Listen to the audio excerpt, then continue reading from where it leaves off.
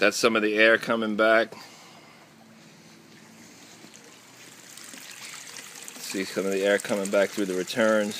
So on suction lines, what we like to do is actually suck the mic all the way through. This way we don't have to feed it in any other way. And that's what we're going to do the demonstration on the SlideMic. So here's what we're going to do. We're going to watch how we actually just suck it down the line and let the line actually do the work. So the system is actually running, and we're going to let it suck the microphone all the way up. There it goes. There it goes. We're feeding. This is so far about 25 feet, 40 feet, actually 30 feet. There we go.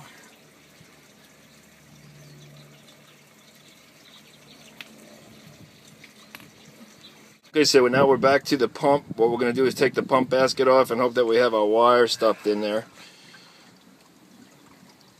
I'm going to take the cover off. And we got wire. Pick it up. There you go. Okay, so our wire's in there. What we're going to do is we're going to pull back on the wire because we're going to cut that pipe. And we have a manifold, so we know that we're not leaking above the ground on that manifold. So we're going to pull the wire back. Actually, you could leave the cover off. Yep. We're going to pull the wire back, and so that we know that we don't cut the wire when we cut the manifold. And then we'll start doing our SlideMic test. Okay, so we pulled the wire back, and we cut the pipe, and we install our injection rig.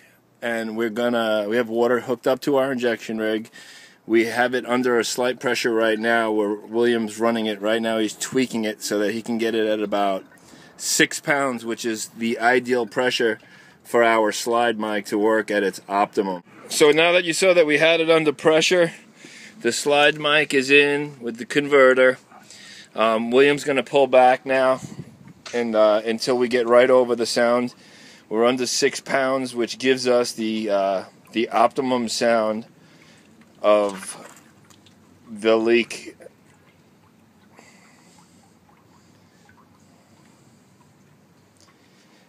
What we're going to do is we're going to pull it back until we're exactly over it, and we're going to introduce the sound fading towards it, and then we're going to introduce the sound after we pass it.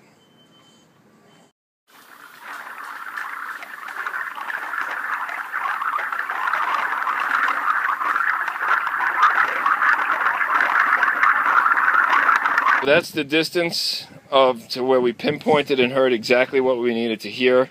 The direction of the equipment is back that way. We know that we have a service loop under the skimmer, so we're going to put an X right where the microphone head is, right there. And we know that we're probably within, I'd say, about a 6 to 8 inch radius of the actual leak. It's probably going to be on the loop up. Here in California, they do a pour, so hopefully we'll be on the outside of the pour. Might not have to replace this skimmer.